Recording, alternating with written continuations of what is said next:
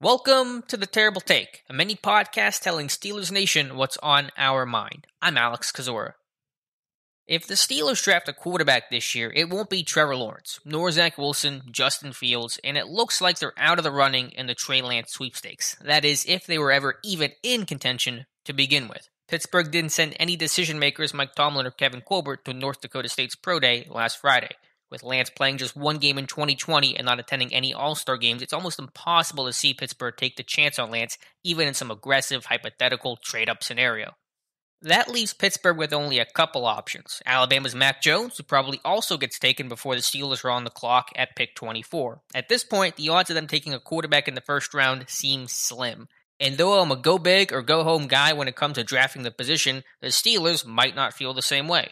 Remember in that loaded 2018 class filled with guys like Lamar Jackson, Josh Allen, Baker Mayfield, the Steelers waited until the third round to draft a quarterback, trading up for Mason Rudolph. Could it be a similar story in 2021? And if so, who could be on the radar? Perhaps Florida's Kyle Trask. There's been rumblings that the team likes his game.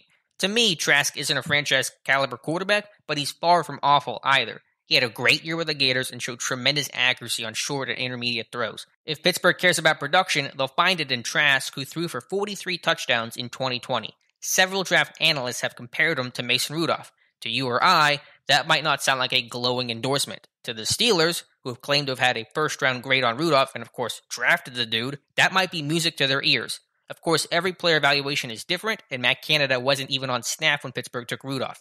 Personally, I hope they stay far away from any quarterback outside the top 5 in this class. But the Steelers board doesn't care one iota about what you or I think. Who knows? Maybe in 2022, we're debating if Kyle Trask will prove to be the heir to Ben's throne. Be sure to follow us at SteelersDepot.com and check out episodes of The Terrible Take every weekday at 5 p.m. Eastern Time. And check out The Terrible Podcast with myself and Dave Bryan every Tuesday and Friday.